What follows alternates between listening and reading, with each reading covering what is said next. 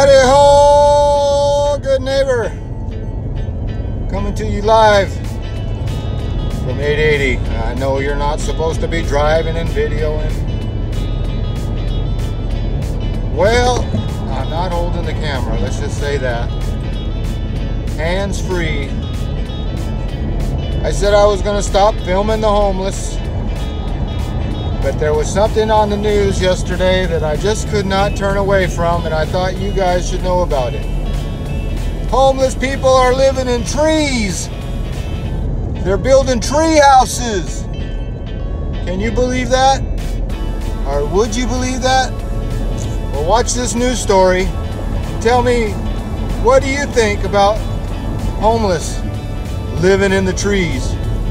So if you're a property owner, take care of your trees or they're going to be moving in. Peace. In the Bay Area housing crisis. KPIX5's Kit Doe is in Fremont where they're kicking people out of the trees. Kit? If you were to pass by here and didn't know to look up, you probably wouldn't even notice these tree houses. But neighbors tell us sometime back in February, this all started with one tree house, and then a couple months later, we are now up to 5 or 6. Hello? Here in Fremont, ingenuity and desperation have brought us to this. Half a dozen tree houses nestled high up in the branches of a row of eucalyptus trees in an industrial park where they have been for months. Getting into the structures is no simple task. Some of them are 3 stories high. This one has a makeshift ladder, albeit with rungs sparsely attached. Climbing up is a lot like solving a puzzle. Once inside, you get a better look at the craftsmanship. Whoever did it likely has some experience at construction and access to power drills, cross beams, support beams underneath, and support straps above. Trash? There's a spot for that too.